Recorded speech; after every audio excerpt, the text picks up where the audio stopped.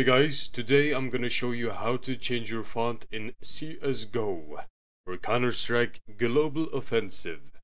So, you cannot, have your own font, but it's a lot of fonts you can choose from. Maybe the font you want is here. So before we start, you want to go to the fonts.spddl.de website, link on screen and in the description right now. So, if you want to uninstall this later on, you get tired of the font, you go to this website and you press this Steam Validate link. It will uninstall it or validate your Steam folder and it will uninstall the font. Just like that. You cannot change the font position or size in-game. It will just be the default one and you cannot change it any more than that. So let's just look through these fonts and see the one that we like the most. I'm just gonna scroll really quickly through this.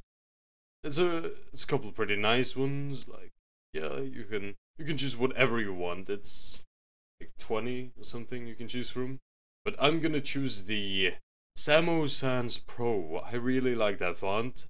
I've used it a lot. That's the one that I use in my videos. So if you guys want the same one, that's the one you want to get. The Samo Sans Pro. So how do you download it? You just press the picture. Left click. There you go, it's downloading now. And boom, there we go. Now you can open it. Then, oh shit, WinRAR. Nice dude. Oh, it's gone. Now you can close out of the website. And now, just leave your WinRAR here. And now you want to locate your Steam folder.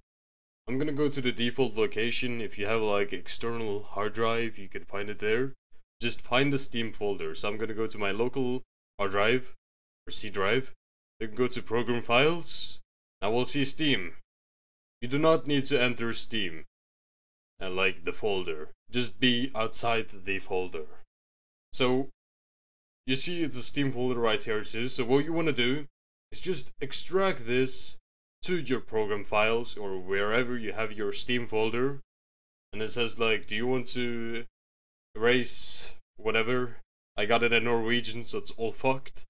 So just, yeah, move it and boom, you install your font. It's that easy. So now you want to launch your game and check if it worked. So I'm gonna launch CSGO right now. Boom, I have a new font. It can be glitchy at some spots, like in your inventory and stuff.